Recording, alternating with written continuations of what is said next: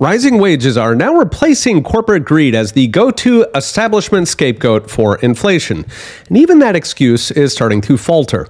A few weeks ago, I talked about how central banks use profits and wages as scapegoats for the inflation they themselves cause. They do that to get people to fight each other instead of blaming them. During the inflation of the past 2 years, it's been mostly establishment politicians going after profit, so-called greedflation. Now we get the next shoe to drop, with the Wall Street Journal today worrying that, quote, wageflation will frustrate the Fed's heroic efforts to stop the inflation it caused. As the article put it, quote, as greedflation starts to fade, wageflation creeps in. It notes that profit margins are returning to normal as unsold goods from the impending recession overwhelm the illusions that have been elevating profits so far. I mentioned these the other day. They're product shortages, accounting quirks, and lack of investment. But now wages are finally creeping up as workers are, quote, slowly recapturing more of the economic pie. In raw numbers, wages are now a higher share of corporate value add than pre-pandemic, with labor costs up 6% in the past year. Now, it sounds like a lot, but it's barely beating out inflation of 5.3%. Profits, meanwhile, are crawling at just 1.6% growth. That's nearly 4% down after inflation. The Journal naturally blames labor shortages. I shared a tweet the other day that in America, 105 million Americans are out of the workforce. That's up 15 million since the worst of the 2008 crisis.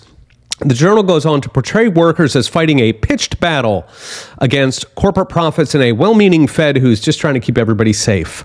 But the truth is, workers are not bonkers to want more. They are simply finally getting the drip-down second-hand inflation.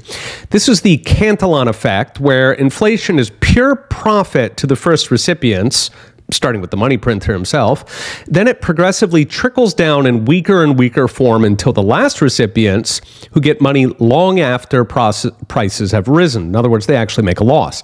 Think of a counterfeiting operation who makes pure profit when they first pass the $100 bill. Prices haven't risen yet, while some elderly pensioner years later finally gets a cost of living adjustment long after the prices have risen. So she took one for the team in the meantime.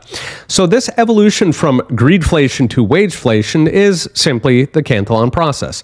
Trillions starting at the federal government, then the banks, then the corporations, finally to workers. So far, that Cantillon parade has robbed the median American worker of almost 8% of his wages since Biden took office, meaning the wageflation that the Journal is currently worried about is barely making a dent. In fact, it's matching the hit from the double-dip recession in 1979 to 81, which was the worst in the past 50 years, meaning workers are doing the worst in 50 years, once again, before this recession even hits in full. But everything is fine. So what's next? Any prospect of workers ever making up that 8% will run head into the coming recession, when both wages and workers are typically slashed. In fact, the latest job numbers say even workers' drip-down Cantillon inflation has ground to a halt, as full-time work is now evaporating and gig work is picking up the slack. At this point, unless government radically scales back its economic manipulations, which will not happen, the lost real wages of these past few years, like those of the 1970s, will probably never be made up. Okay, we'll be watching. See you next time.